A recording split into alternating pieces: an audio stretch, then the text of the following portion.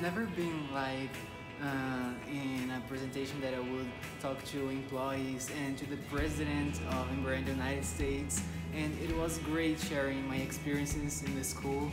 It was just great seeing how they were interested and how they talked to us, they congratulated us. It was pretty awesome. I'm very impressed. It's clear that the school is not teaching just the basic, but it's also teaching a social awareness that we don't normally see in other schools. You combine the Brazilian warmth and hospitality with the strong science and technology background.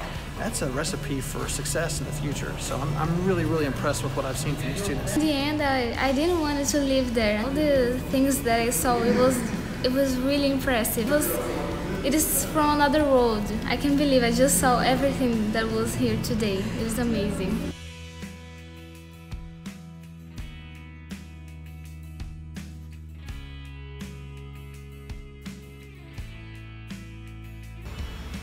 Today I learned how to fly in a flight simulator, and I was pretty well doing it. It was amazing. You get the real experience what it's like to be flying. So I was like, I can't explain. It was really nice.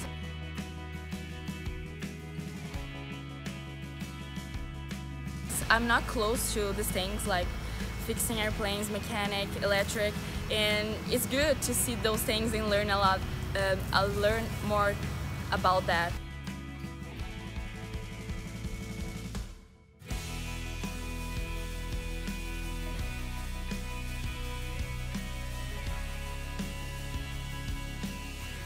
I love having the students here. It makes me feel super proud to show off our space, but even happier to see the students working together. It was fun to watch everybody warm up. So for the first few minutes, they were kind of just exchanging pleasantries, and then after, with just a little bit of encouragement, we had them sitting together and teaching each other things, and that makes me just delighted, right? I'm super happy. I enjoy these kids doing all the coding.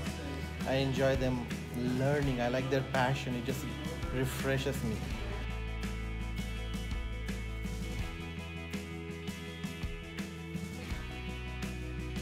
I think the most important lesson that I learned with this trip was believe in your dreams. Doesn't matter if they look impossible, because they are not. I saw that to go up the clouds is a hard process, but not impossible. Now the world looks smaller from all the things that I've learned, but looks huge for the things that I still want to learn. I want to fly high, I want to defy gravity, and I will. We all can do that. We just have to believe. And now I believe.